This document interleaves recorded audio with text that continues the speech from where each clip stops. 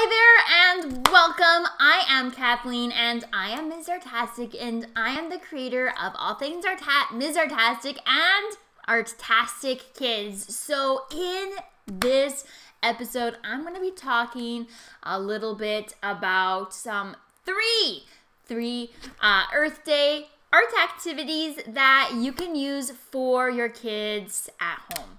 So whether they're your kids, maybe your aunt or your grandparent and you're looking after them and you're just wanting some cool Earth Day themed art activities, my friend, you are in the right spot. So here we go. So Earth Day is just around the corner. So I'm going to give you 3 Earth Day art activity ideas that you can do with your kids, grandkids, or family to engage them in the art making process while also creating awareness around the fragility of our planet and all the life forms that inhabit it.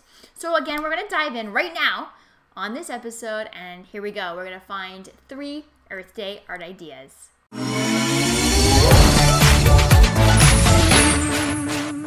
All right, so for my first idea is that you could create found nature artworks inspired by Ansel Adams. So Ansel Adams is an American photographer known for capturing amazing moments.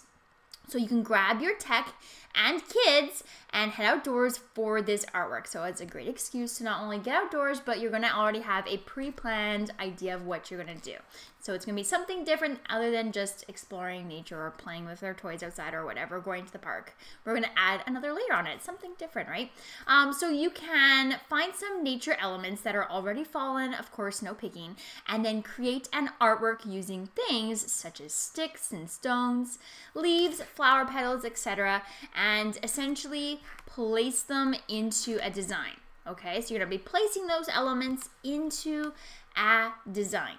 So after, have your kids capture the artwork with a device. So take your device, grab your tech again, right? Take a picture of it, but not only that, you can teach them about some photography elements, right? So you can play around with things on settings, so to create color or black and white photography, and even have them take pictures from a distance, right? Woo, to the side, you can get up close with it, all that. So experiment with different ways to actually take the photographs so they can start really understanding that we're not just taking a picture and hoping for the best, but learning some photography skills as well, like different angles. They can go up and down and then get to the side of it, all different things to try and take a much more dynamic picture, but also it's going to change the meaning of the artwork. It's going to change the view from the point of view of the photographer, right? It's going to change the view of the artwork itself. So that's going to add another layer to it. For added fun, you can print off your have your kids pick one picture that's going to be their artwork, right? After you take all your stills, pick one that's going to be then your actual artwork, and then print it off, each child and you included, and then get some frames from the dollar store and then add your pictures to them to display in your home, in their bedrooms, wherever, for some amazing seasonal artworks or memories.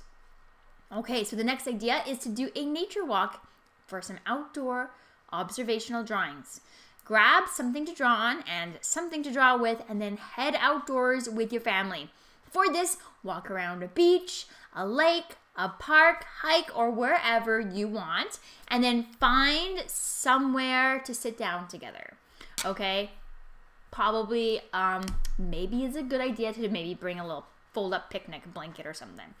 Next, use your choice of art mediums to sketch or draw 5 things you see. If they're younger kids, shrink that down to 3. Have your kids spend time looking and noticing nature. What do they see? What do they smell, hear?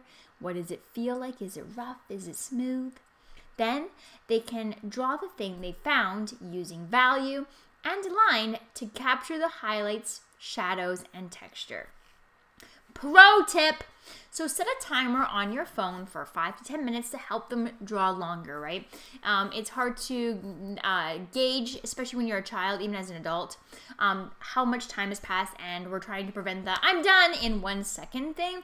So set a timer on your phone and then prompt them by saying draw until the timer goes off, and then for younger kids, shorten that time to like 3 to 5 minutes for each observational sketch until they are ready to extend the time. Another idea, so the final idea for this, for Earth Day, is to do some silly planet artworks. So grab some paper, some felt markers and wax crayons, and create some silly planets focusing primarily on creating Earth. So create some artworks and then watch a documentary or YouTube video for kids about our planet to bring some education, another educational layer to your home that again integrates our education. So first we're going to create it and then we're going to learn about it, and then they can even make connections. You guys can talk about and make connections together that way.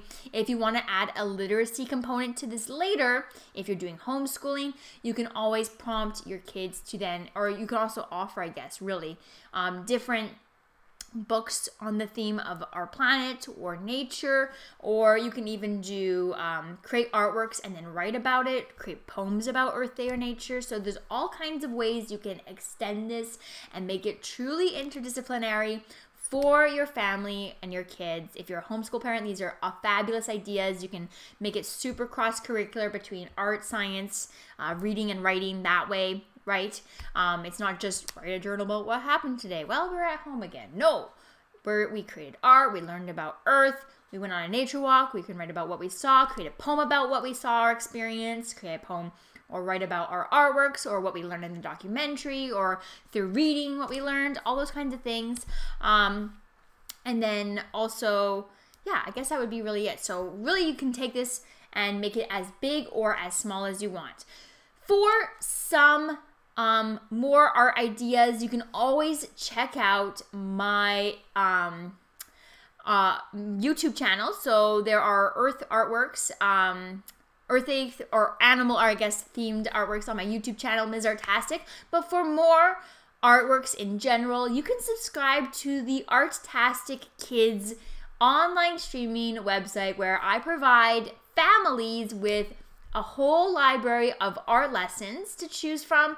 They come at a range of different levels. They come at a range of different categories and topics. And then 5 new art lessons are added every single month, and you get to watch these and create art anytime, anywhere. We're using a range of different art mediums in a range of different ways. So check it out, artastickids.com. And my friend, that is it for this episode, and I will see you next time. Thank you so much for watching this awesome video. Please make sure that you hit that like button, and in the comments tell me what you would like to see in the next episode as well. If you would like to see more episodes, please hit that subscribe button. It will definitely allow me to continue to make these fabulous art videos. Well, for more art lessons, check out Artastic Kids. It is my online streaming art lesson community for kids and families so that you can make art with easy to find art mediums anytime, anywhere. Artastic Kids is where kids can unleash their creativity, build essential skills, and have fun. So visit artastickids.com to learn more.